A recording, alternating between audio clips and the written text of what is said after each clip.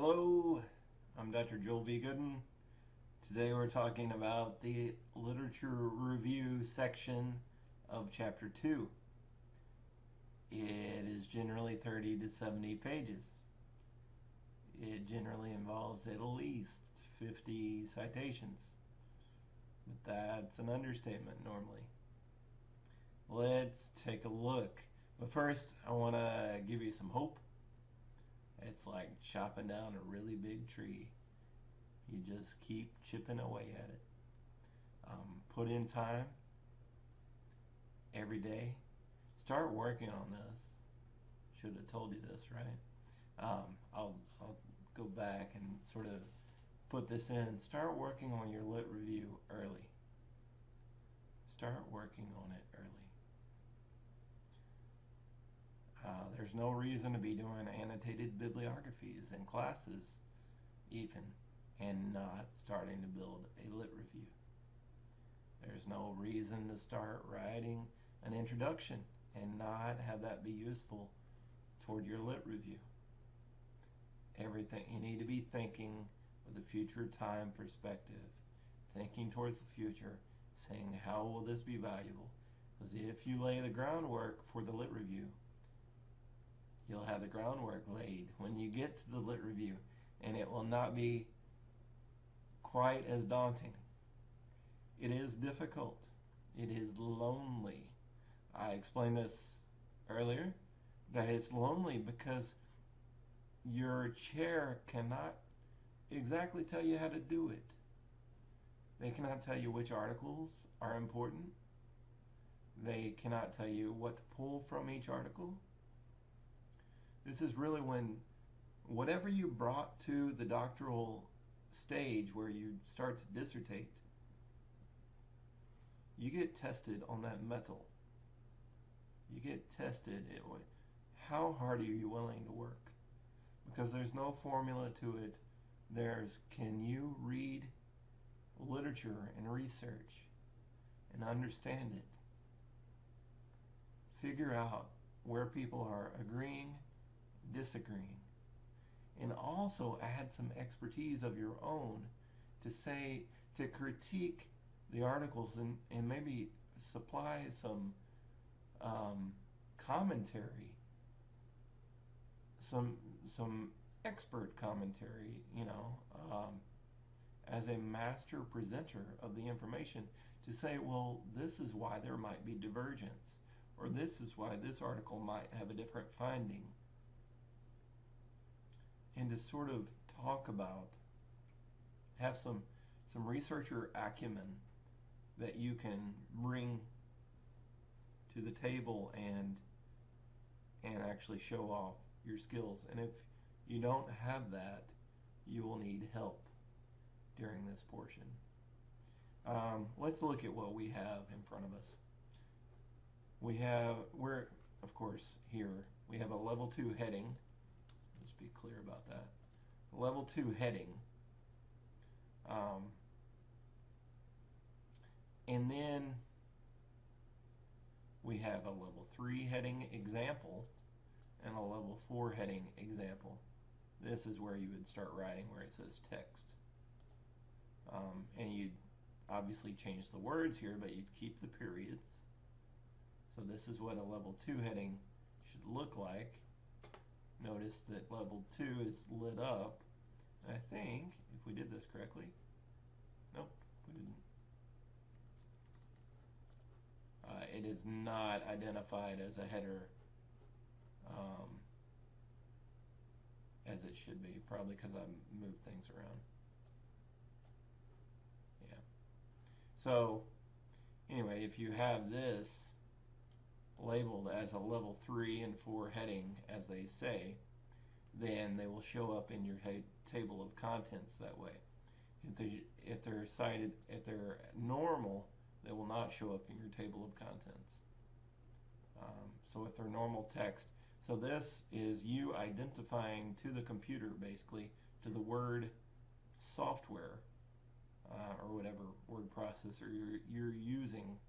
It's you identifying, telling the software, this is one of my headers. You click on that. do this, it changes it, and it takes it out of table of contents. Click on this, puts it back in your table of contents in whatever order it is in the paper. So it's sort of like a hyperlink within the paper. So you're going to have lots of themes. You might have level 3 headers. It's very likely. A little less likely, and it should be more rare, that you have level 4 headers. If I see a student, so I'm going to guess 5 to 15 themes or subtopics. So let's go with the idea of online dating experiences. And then if I see level 3 heading, so this would be maybe marketing of dating apps. This may be where you'd start. I don't know. You'd probably start with an introduction, just giving some basic statistics, some basic information, but then go into sort of whatever you think is important, and we'll discuss this, how to identify these things. So some that I've decided for this example in marketing, user, well, types of apps. I'd probably put history of dating first. I'm not sure if that's important. User experiences, user outcomes, and gendered perspectives. So these would be headers that I would maybe use if I was going to do this lit review. And I'm just making these up, but I'll explain a little further. And then you might have, under the history of dating,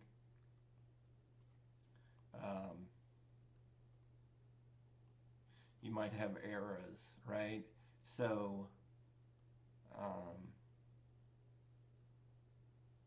you might not go too far back, but letter writing. People used to write love letters to each other.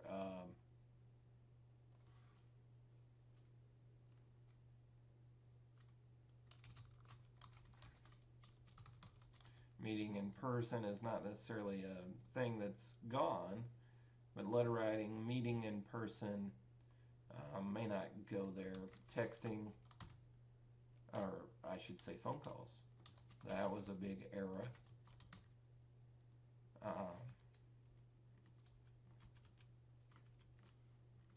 So maybe this could be an introduction. Meeting in person as sort of the basic throughout, but that it's sort of waned, and because communication has allowed us to communicate without being in person, and as technology has sort of taken over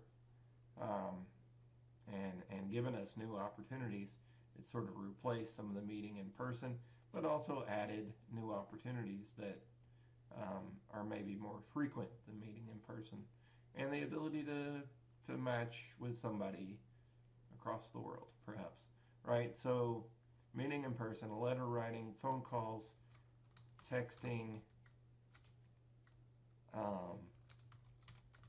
dating apps. And that's sort of the progression that maybe we could use. And we would make all these, and I haven't done them correctly, but if we look down, first of all, I'm going to put them as level 3 headers.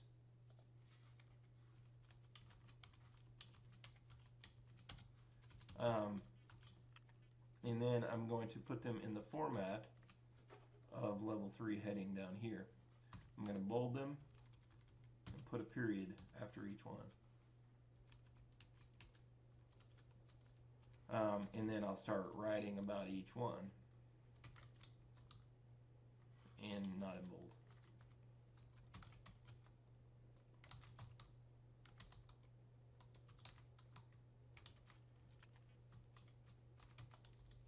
Right.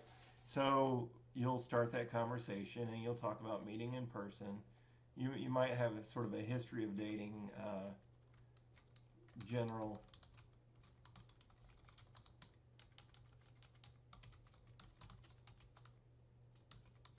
history of dating.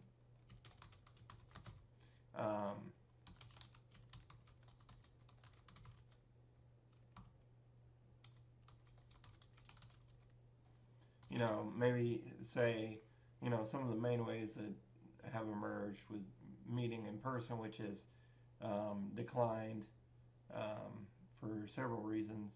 You might talk about that for a while, and then get into letter writing, phone calls. And you're just sort of setting the stage, providing context. You might already have this in your introduction to your dissertation. So, you know, obviously not be too repetitive. This might not be a section to include. But I'm trying to give you an example of how this might work. So, marketing, obviously you can think of some of the subtopics that might come under marketing, like marketing to women,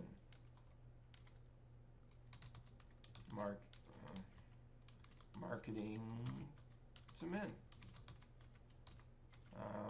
marketing to LGBTQA+, and then maybe marketing to interest groups, I'll call it. And this is where you get into maybe like the farmersonly.com, you know, certain types of people that enjoy doing certain types of things. And then maybe marketing to, and maybe this should go together because they're sort of more, they are more unique as of me making all this up. I'm making it up based on just stuff I know about. So it's not necessarily incorrect, it's just not researched, and I don't have the justification. But marketing to ethnicities.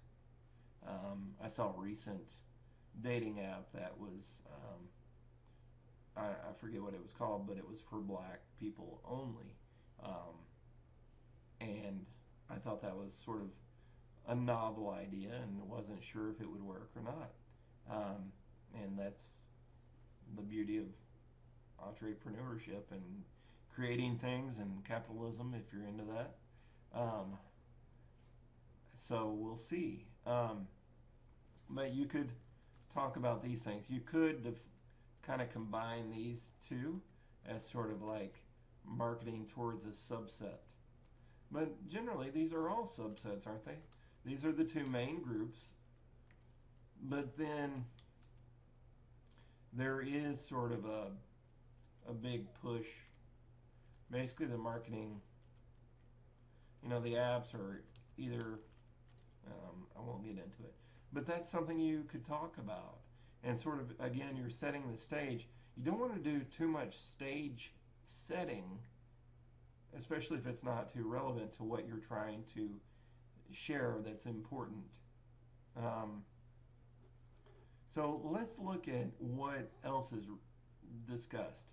There's only really two things. I'm going to go up, though, and look at what was first said in the very beginning of chapter 2. It said, include several subheadings specific to the dissertation. So we're going to do that. The other thing that it says is devote approximately 30 to 70 pages to this chapter to include citations to at least 50 relevant sources. Okay. So essentially what we're doing with a literature review is,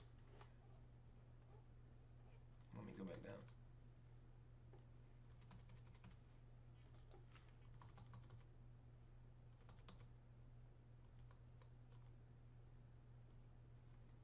There we are. Essentially what we are doing is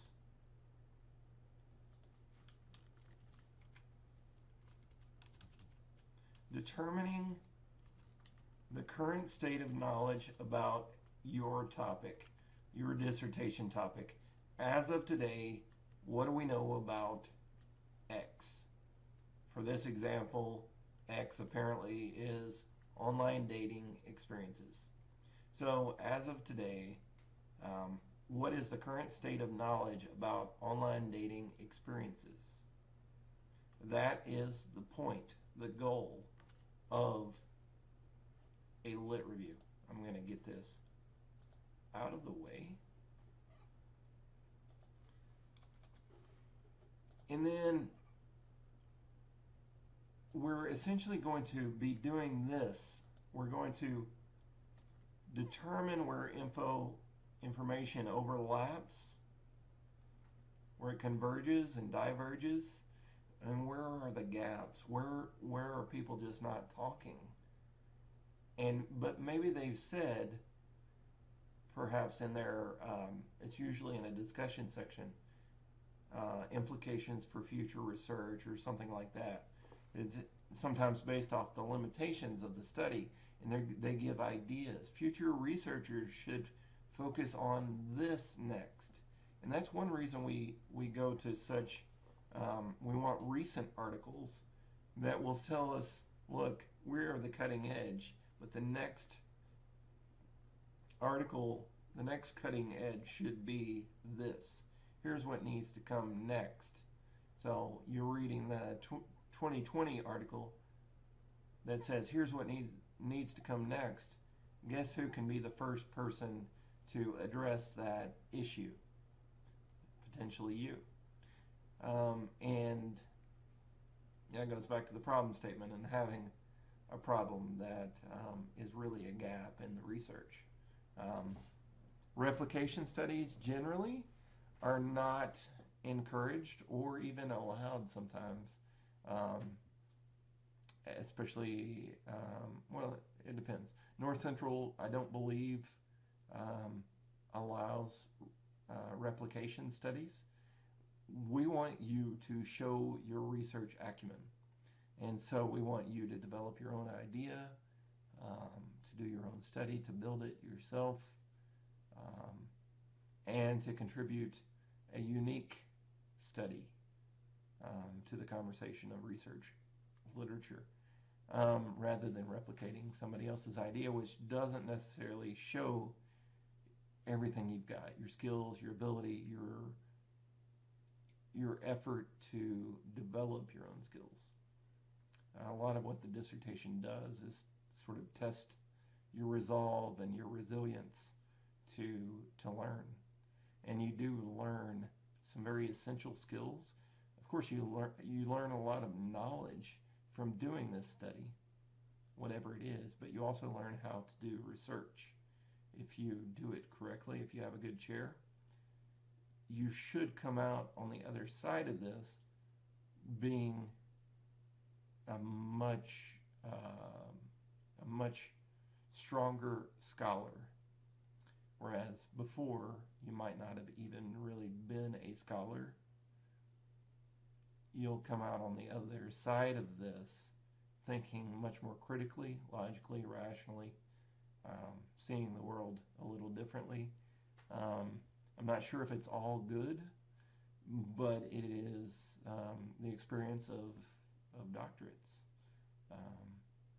And so something to look forward to.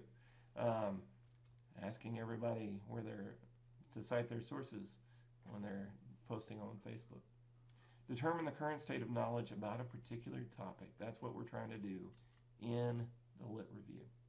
And to point out any gaps, especially the one that we want to do our study on. So, here we're asked to do two things. Really includes more than that. Critically analyze, note the strengths and weaknesses, and synthesize the existing research.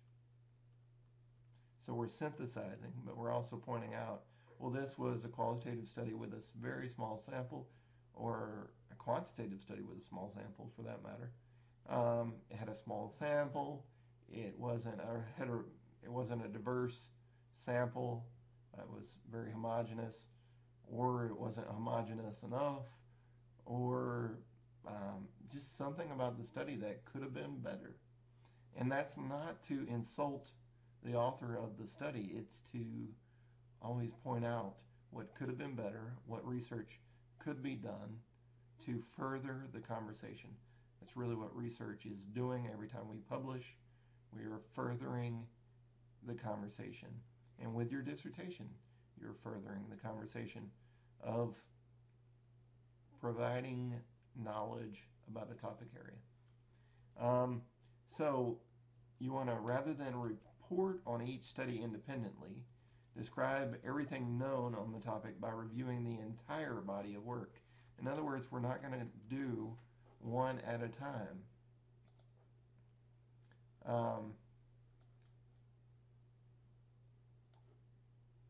Avoid being a serial writer, right?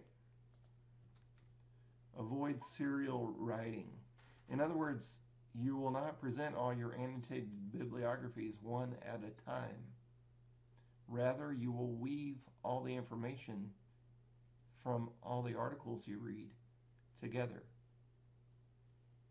Consider it a tapestry, a quilt, something where the threads are all interwoven. So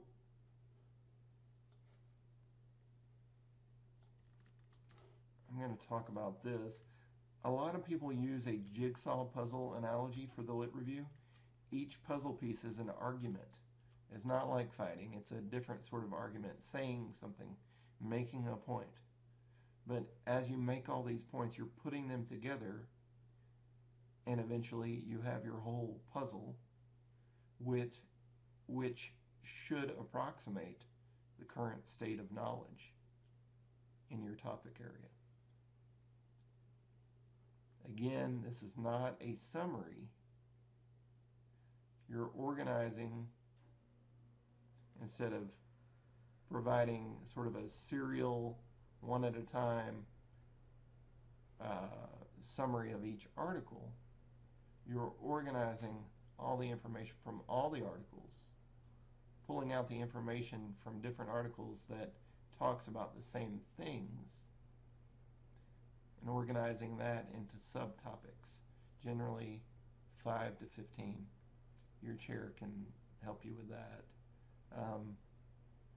But it's not formulaic. It's sort of, it evolves, so to speak, and so you have to sort of figure it out. And there will be people that can help you figure it out. I can look at it. Your chair can look at it. But to some degree, there's some uncertainty. We can't say, well, you do this much and it'll be enough, because we have to look and see if it's almost this it's an unclear threshold that it's almost like falling in love. When you know, they say, right? And it's sort of the same answer, same very frustrating answer with how much do I do for the lit review? And it's the answer is sort of, well, when you know, you know. When it's enough, we'll know. And I hate to say that to people, but basically what you want to do is be able to say, okay, I've provided my knowledge and expertise on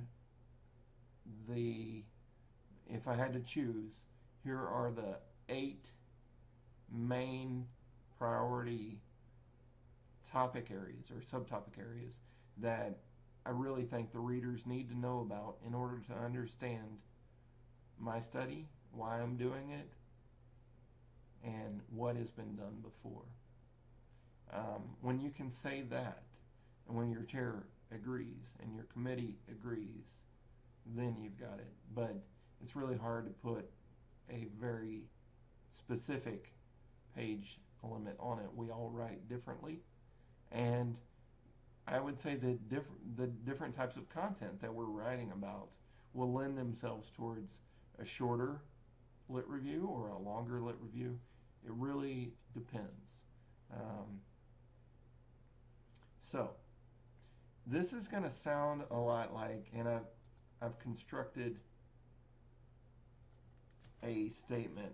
The lit review is all about, we saw this word. I don't focus a lot on critical analysis. I normally have my students focus first on synthesis, and then they can add in some critique. But if you really don't do both at once, you might miss it. So here's how it might sound. Researcher A, obviously you'd have a name in there with a citation, suggests that X is true. X stands for whatever their statement, the argument they're making. Researcher B also argues that X is true, but points out that the effects of X may be different from those that researcher A suggested. So here, it should be clear that subtopic X is the main idea covered in the sentences. Researchers A and B agree that X is true, but they disagree on the effects that X has, right? So this is both agreement and disagreement, convergence and divergence. But what links the two arguments is the fact that they're both about X. X should be one of your topics or subtopics. So this is the sort of thing, and this is the explanation of how it is working. You're sort of saying, well, they sort of agree, they sort of don't, and you explain that to your readers. Okay. You're also asked to present a balanced, integrative, critical review of the literature, ensuring all points of view are included. Cover all important issues with a discussion of areas of convergence and divergence. Provide potential explanations for areas of divergence. And that's really where you have an opportunity for putting in some critical analysis. But every time you read an article, if you're doing annotated bibliographies, you can always make a note of, whoa, I noticed their sample size is tiny, or this meta-analysis is very extensive, or I don't know, there's all sorts of things that you could critique, but it's strengths and weaknesses generally. Or this is an outdated article, you know, it's not the current, you know, it may not include the current technology that's out there for dating apps, or the most current dating apps, for instance. So what we're going to look at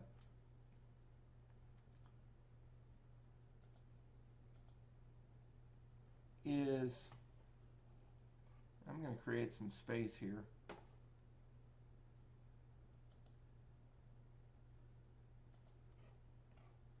All right. So I want you to picture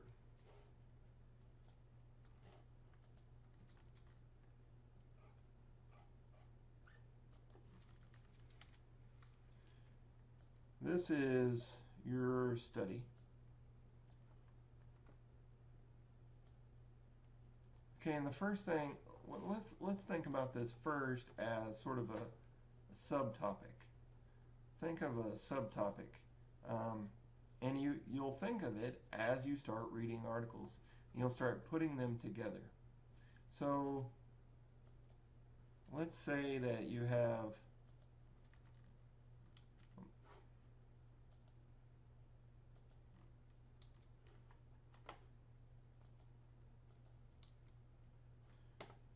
older individuals use dating apps, about 5% of older adults. Okay, that would be, and let's say you got that from an article you read. Let's pull in something else. I'm going to bring in that Latinos use 55%. About 55% of Latino teenagers, or not teenagers, but dating aged, and we should really have included the rest of the information, what age. Of course, I made all this up. None of this is true to my knowledge. And then let's start pulling in some more. We read an article and it tells us about not that.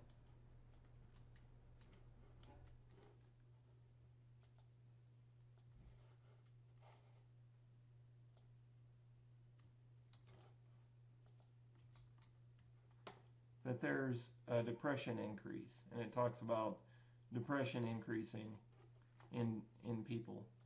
Another article we read tells us about the importance of checking that people are real when you're on a dating app. And so we're starting to see all these things. They're all over the place. These sort of match because they're sort of different populations, but this is about age and this is about ethnicity. This is about sort of an outcome. This is sort of a process sort of issue. And so we just keep looking. One thing that sort of fits, and I just made all these up, by the way. Scams. Well, that would go with this authenticity check. Ones that can check to see whether you're a real person. Here's one that I, again, made up. Males are not conscientious. So, in this hypothetical study, they found that males will just start eventually just swiping right on everybody because they're tired of reading, they don't have time for that, whatever, and so they're not going to read the full profiles. They have a different method of interacting with dating apps, perhaps. And then, so that's sort of a different population based on gender, right? And then we have one, body image filters. A lot of the apps have sort of filters that you can make, obviously, yourself look 10 years younger and contoured and like you have makeup on. And sometimes this can affect sort of how, like you might not look like your pictures if you meet in person eventually. So this sort of goes maybe with authenticity, but also with sort of, it's a, hypothetically, let's say this study was really found this to be a thing among females largely. I can imagine some other subpopulations that it might affect, but let's focus on that being female, and maybe it could even get into sort of a body image study. So what about the apps? This one having video chat. This one says that 25% of apps have video chat capabilities, phone calling capabilities, things like that. Well, that's interesting. Does that fit with anything else? Not really. It kind of fits with the filter conversation and sort of the functionality. So LGBTQ uses 17% of their population. Dating aged individuals use dating apps. And so where would that go? I guess that would go sort of again with the population. I'm eventually going to build, just a heads up, I sort of created sort of a gendered, understanding how different genders and gender identities use dating apps. Could be, let's say we decided that was an important conversation. And so as we're doing that, I'm going to sort of search through here.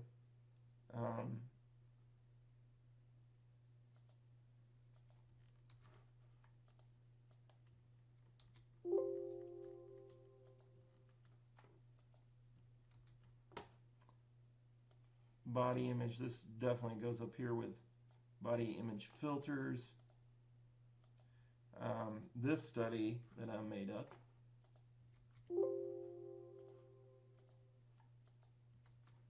it says nice guys hate dating apps. Well, that's interesting because the nice guys sort of get overrun by all the women get sort of jaded on all the nastiness, pics and messages, and so the guys that actually want to be nice are not trusted. For instance, according to this study I made up. So this is another sort of gendered. So once you start seeing a theme emerge, I don't know what happened here.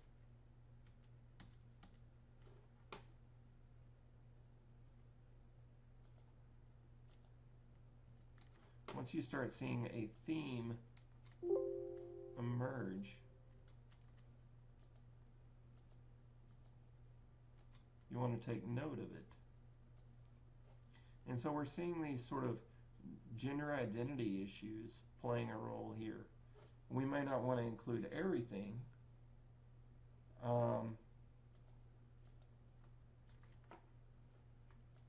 but we do want to take notice. Females often overwhelmed on dating apps. Okay, that's interesting. I made it up, but it's interesting. And so here we have some things. I'm gonna move these over and sort of focus on these. So let's say we had a subtopic of gender identity experience, experience based on gender identity. And so we might, I can insert some text here. What did I say? I wrote gendered experience. And so, all right, what do I want to know? What my readers need to know? Of course, this is based on what you're reading and what your overall topic is, but it might be good to sort of have a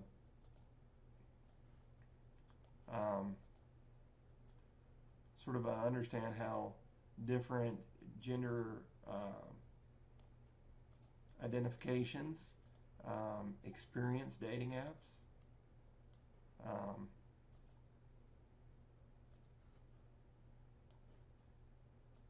And so you might put sort of these three.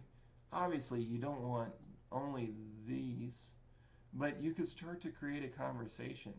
And I'm going to point out that this sort of is further away from the center. Whereas females, males, these are all close to the center. And so you want to, I like to have the visual to sort of understand how close are things to the core of what I want to talk about. If I run out of room, maybe these are the closest to really what I want to talk about. And I really don't, getting into body image issues may not be as relevant to my study. And so I might want to leave that article out. Now, if I start seeing lots of articles on that, and it does fit with my overall purpose and problem, then I would want to pull that in and say this is actually relevant. Right now, it's sort of tangential to the female, the body image issues. It could be worth noting, you just sort of play it by ear, you put one piece in at a time, just like a puzzle. I wish it was that easy. So here I've shown you how to sort of form a subtopic, this one on gendered experiences with online dating apps. So now what we're going to do is sort of change it up a little bit. I'm going to pull, well, I should have, yeah, I'm going to pull this in.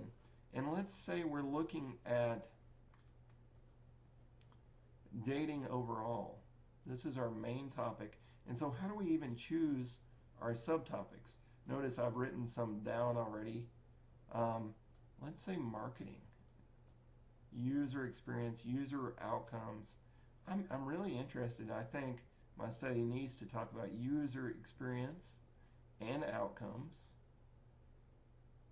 Gendered experience, I think that's a big part of dating because it's all about who you're attracted to.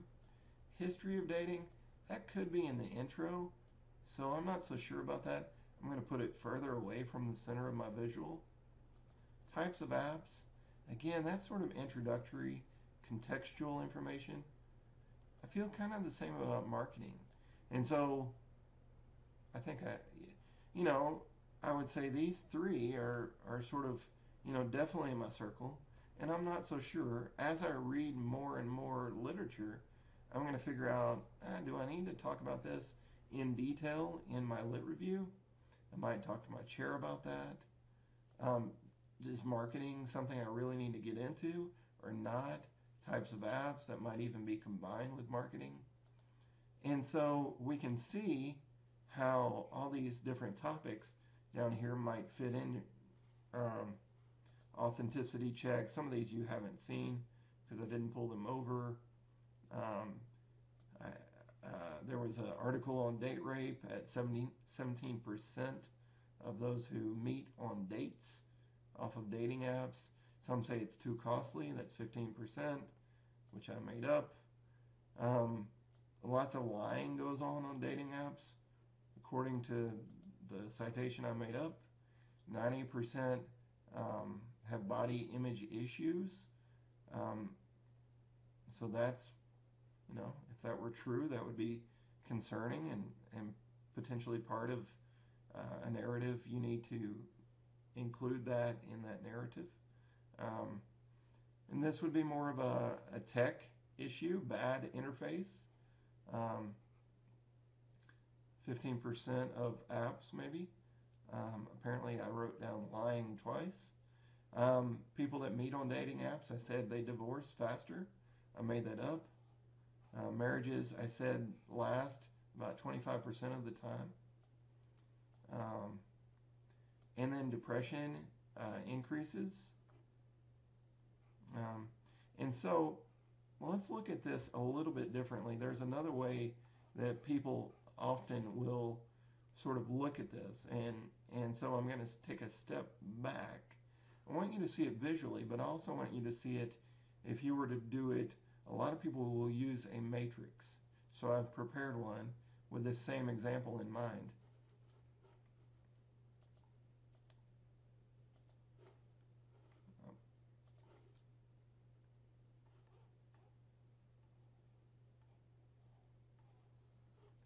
So let me pull this over. And so let's say we have our main topic. We might write that in. Subtopic and then a sub-subtopic. Now you can decide which one you're working on. But here is the basic template. I'm going to get rid of this just so it's not distracting. And you can make these bigger, obviously. And you can build this table yourself by just inserting, where did it go? Table, right? So put source one, obviously put the citation names. And you might have to build lots and lots of tables if you're going to do it this way.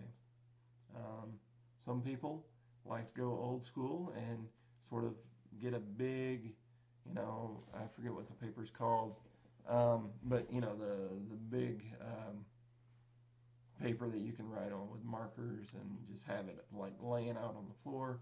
I don't know if you have room for that.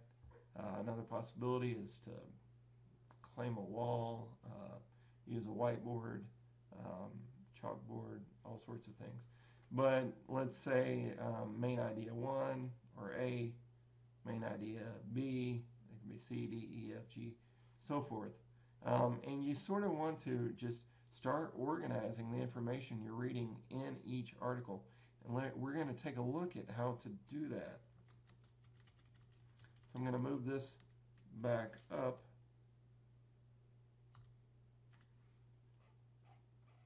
And I'm going to start looking at some examples. So I, again, made all this up. I'm going to blow it up a little bit for you. So let's say that we read these 4 articles. You need to read more than 4 articles, just so you know. But let's say they all sort of talked about user experience. We started seeing that theme or area of convergence and divergence sort of emerge, right? And so when we were reading Crawley, 2017, he or she said depression is a major concern. It's twice as likely among those who are on dating apps. And we want to include the page number so that we can find it again if we want. It's worth the time to do that. You'll notice my page numbers are all over the place because I'm just making up numbers. I said anxiety. I said Crawley found that anxiety was 3 times as likely among people that are using dating apps, or 3 times as high, we could say. People feel less connected, and so I used a direct quote and provided the page number. Now, direct quotes you want to use sparingly, so you might decide to paraphrase this. Here, Bodinger said users experience exhaustion. Users leave and return every 2 months on average, even without a long match. In other words, meeting somebody that they're want to have a relationship with. Even if they don't meet somebody like that, they still leave about every 2 months because of exhaustion. It would tie in with this. And so users wish there was another way to meet people. Users take rejection personally. All sorts of things that I made up and attributed to these made up people with made up dates. 75% of users complain of little hope when dating online. 27% cite anger. They experience anger while dating online. 10% say that most of their matches result in dates. Of those 10%, only half say the dates were, quote, worthwhile. Hawkins, I said users complain of increased loneliness. Users say they have just too many options. They're flooded with just too many pictures and too many messages, and it's overwhelming. Users start swiping aimlessly. Users get picky. So these are sort of in contrast to each other. You might take a note of that. Users change strategies to accommodate for success. So, it wasn't working when I was reading every girl's profile and every woman's profile, I should say, and choosing only the ones I was most interested in.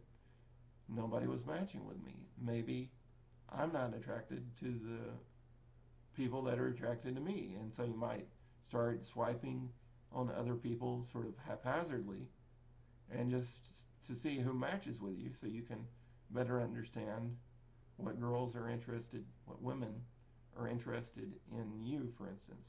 That's an example.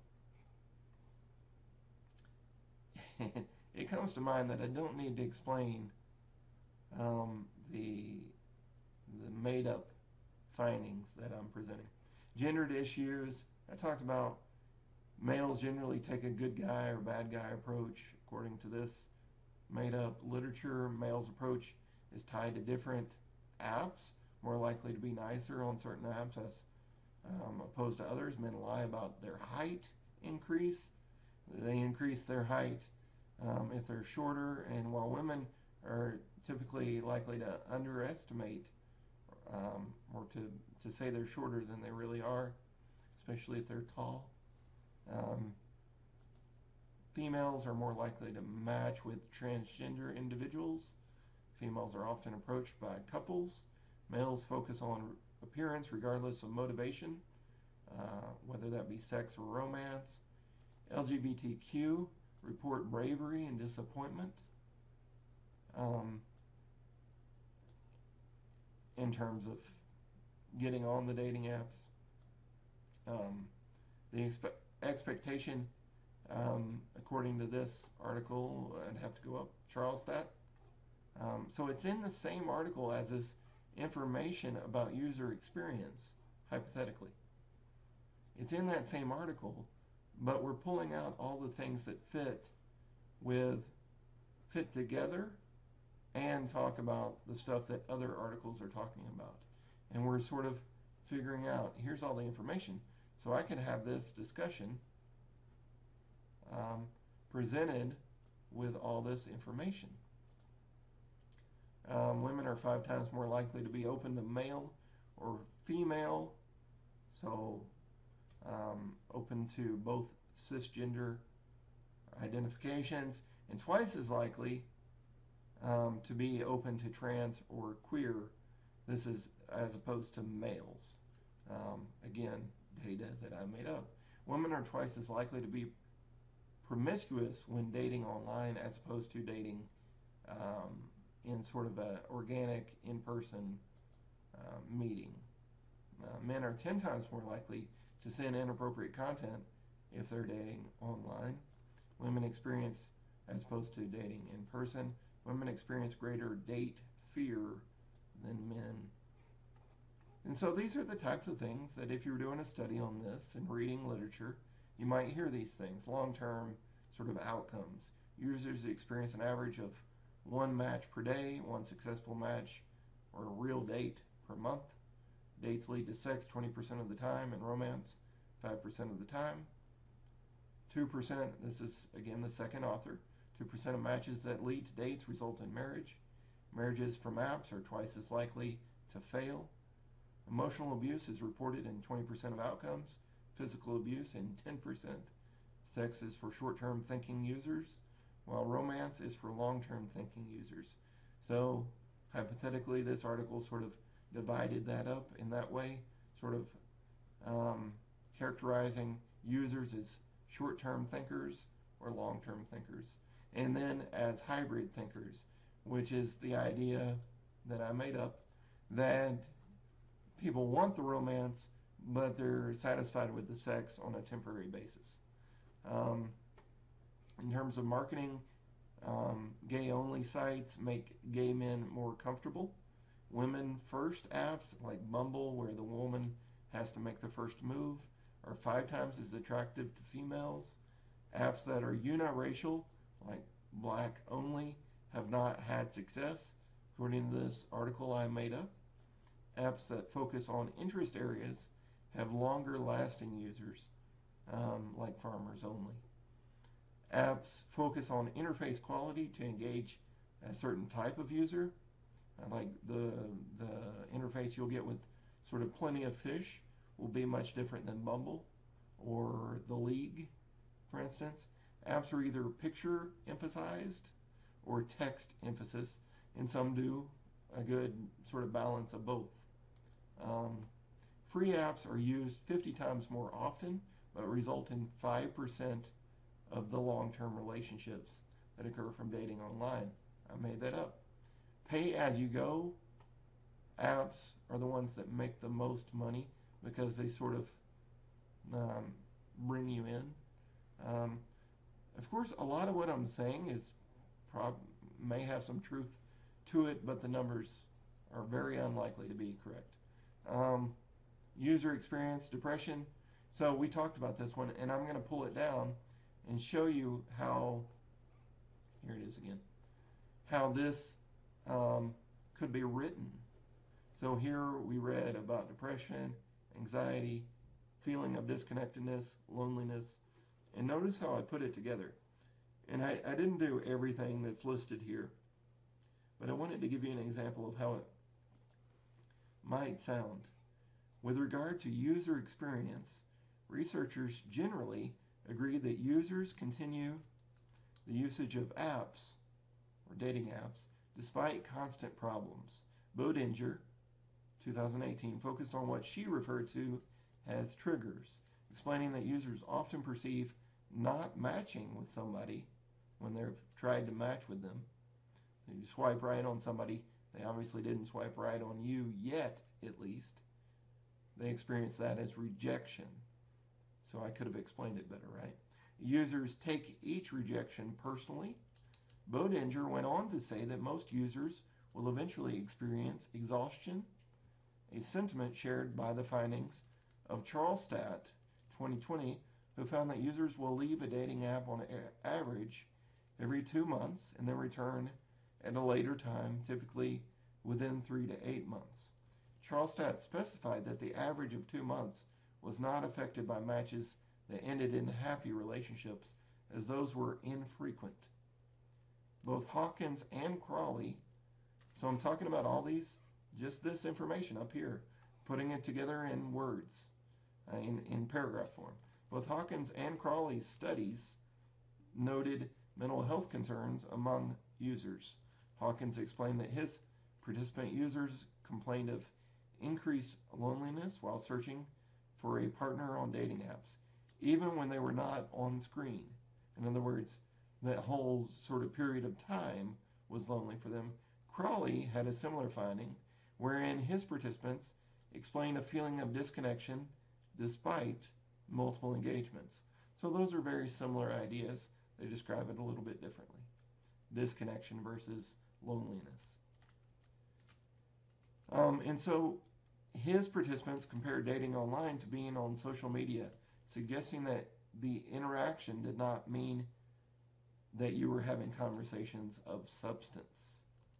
So this is just a little bit of how you might be able to put all this information, or some of it at least. I stopped, didn't do all of it for even just this one subtopic, but you can see how it starts to flow in sort of a story of putting the articles together and the information from the different authors and the way they described it and how their findings differed a little bit. Could have gone on, but you can search for other dissertations, and I would also suggest websites that teach you how to synthesize, and generally there will be resources at your university that will explain better how to synthesize. But I'm trying to show you the types of wording that you might use. In terms of wording, let's go up.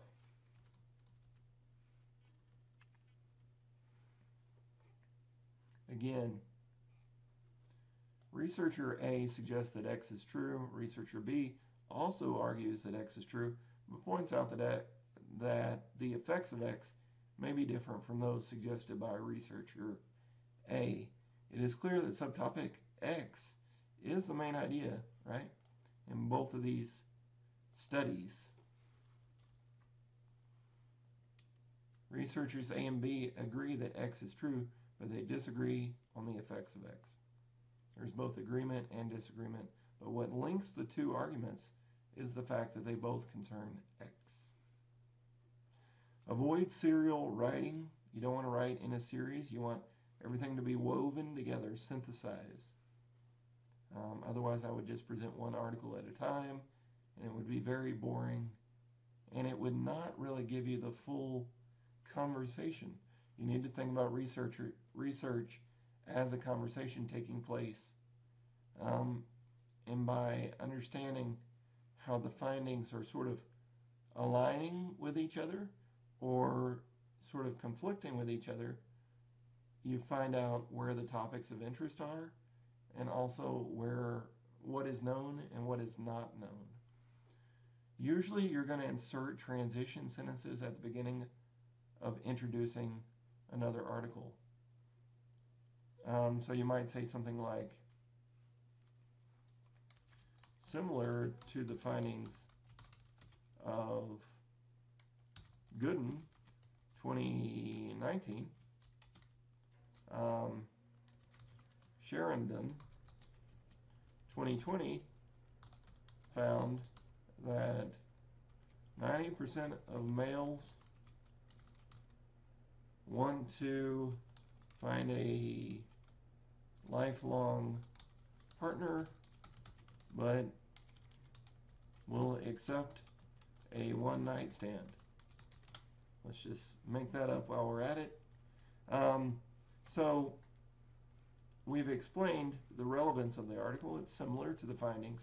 And this is what I mean by a transition. I should have called it a phrase. It's really a phrase, right? Introductory phrase, similar to the findings. And at the same time, I'm establishing the relevance of Sheridan.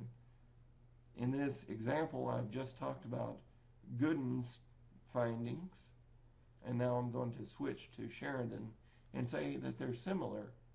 In fact, look how close they are. Goodin found maybe 80% of males, whereas Sheridan found 90%. And maybe there was a little bit of difference in the way they studied and what they asked, and maybe Goodin didn't say one-night stand, but maybe he said short-term relationships. So it's still in alignment. It's still an area of convergence.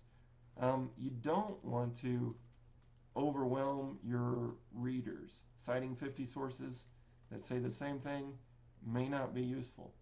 Stay organized, implement good flow, break down the information in such a way as to make it palatable, make it edible, make it consumable, so that people feel like they're reading something that is being shared with them in almost story format. It's not going to be the most entertaining thing ever, but it is going to be presented in a way that makes sense, that shares, perhaps, for those that open up your dissertation, they're interested in it for some reason. One thing I learned as an educational psychologist early on, I think it came from the ARCS model by Keller, who I studied under. The ARCS model said gain and maintain attention. First, you've got to get the attention, and you've got to maintain it. So keeping it. So you've got them reading your dissertation. How are you going to keep their attention? It's very important. Of course, your job is not to entertain, but avoid extraneous information and focus on the priority, germane information, the information that people need to know to understand your study, to be prepared for what you're going to do in Chapter 3. Speaking of Chapter 3, I hope I've given you an idea of how to do the biggest part of Chapter 2, which is the lit review.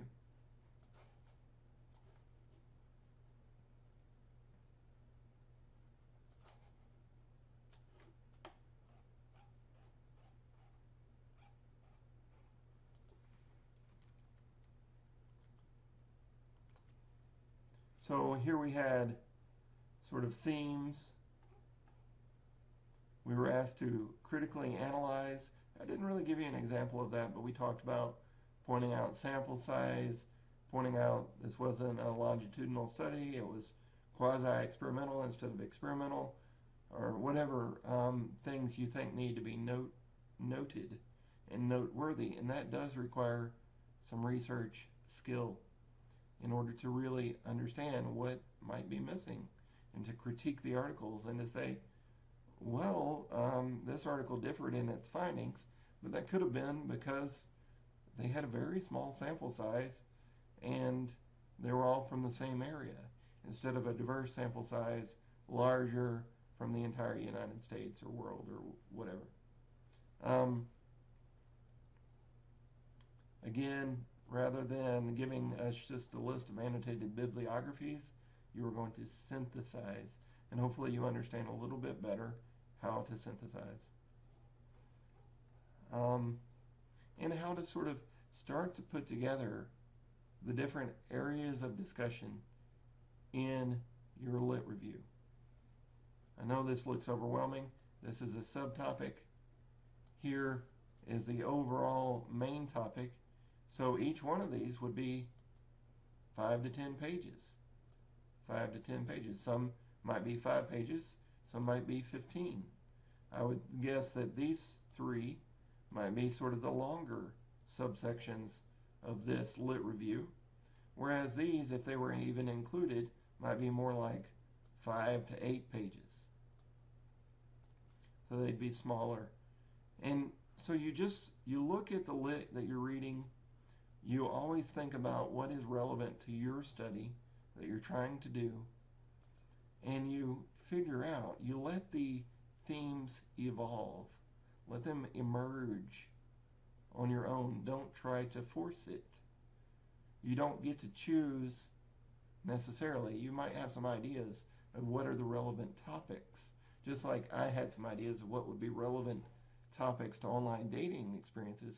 I have those ideas, but I haven't done the literature review to really do it properly. You need to go one article at a time, start filling out a matrix. You can use this on an Excel spreadsheet or any spreadsheet for that matter, and just start organizing the information that you're reading. You don't want to have to go back. If it's useless, okay, don't write it down.